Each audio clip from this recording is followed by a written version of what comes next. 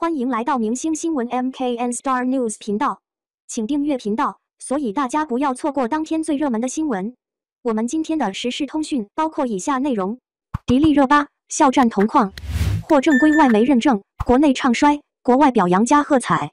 肖战又凭借自己的实力闯出海外了，在海外引起不小的波动，看得出来肖战的影响力是真的强啊。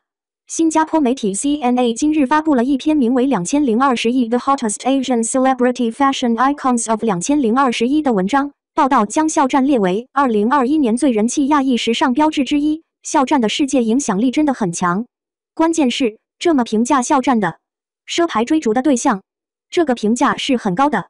肖战确实手握3个奢侈品 Gucci、Tops、真力时3高奢代言人肖战，名副其实奢牌追逐的对象。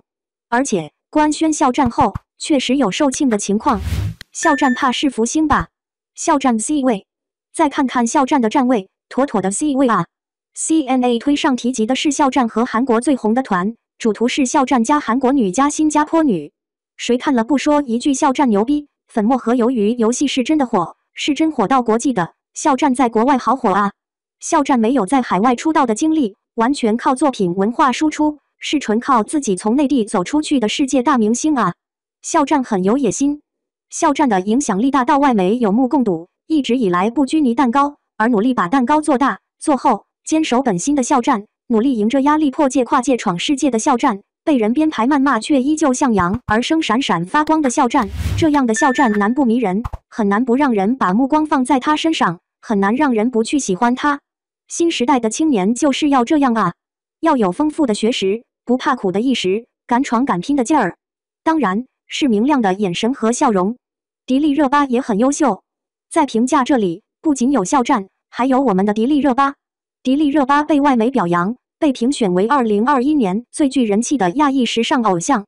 两人在娱乐圈里应该是男顶流，看肖战，女顶流，看迪丽热巴。所以两人在内娱也是承受了许多质疑的声音，哪怕做得再好，也会有瞧不上吐槽的。既然内娱唱衰，那就看看国际上的他们如何。毕竟走出国际后，内娱的资本伸不到国际，所以外界环境给出了相对客观的评判。这个就像天才上学跳级那样，学校课程太慢，只能跳级了。哈哈哈，两位太优秀了！感谢您观看视频，请订阅我们的频道以支持我们。